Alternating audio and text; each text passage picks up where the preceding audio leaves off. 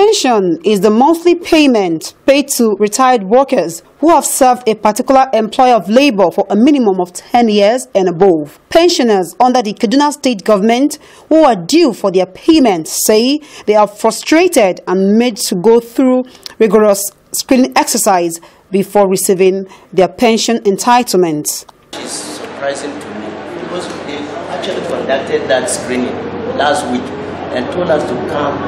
In fact, they said they were going to give us a lot. Now, yesterday they said we should come today again. Blocks for the Decry, they didn't do that thing for me. Before they started the exercise, it took them time. After we finished now to collect, just check. It's taking them time. I tell you that this is my second week here. Go and come. It's not fast approach. And the number of the staff applied here is only one person for that each bank.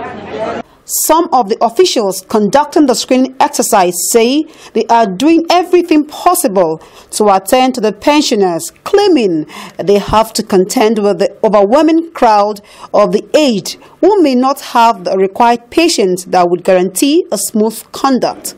Just like most of them, their check is what is keeping them now, but the verification is going on fine. This morning, I've not captured anybody, so I just don't know why. Maybe they don't sign their form or the director of pension have not signed. I don't know. Pensioners in Nigeria, especially those from the civil service, usually go through dehumanizing and rigorous exercise before they can access their legitimate pension entitlements.